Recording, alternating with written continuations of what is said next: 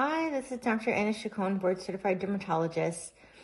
I wanted to just clarify that we do Kenalog injections in the office, and we do them for a lot of things like keloid scars, as well as inflamed cysts, and many conditions such as psoriasis, atopic dermatitis, different thickened plaques that you might have on your skin, and acne cyst as well, acne cyst.